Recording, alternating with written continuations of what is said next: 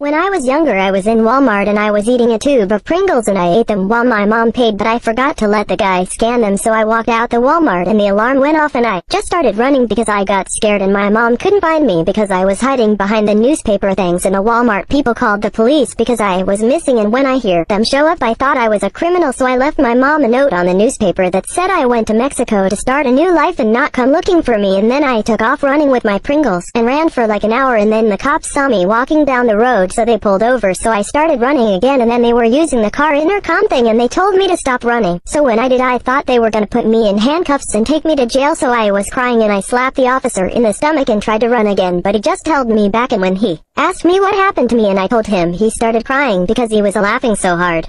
And he just gave my mom $2 for the Pringles and he was still laughing when he left. And that's the time I was a wanted criminal.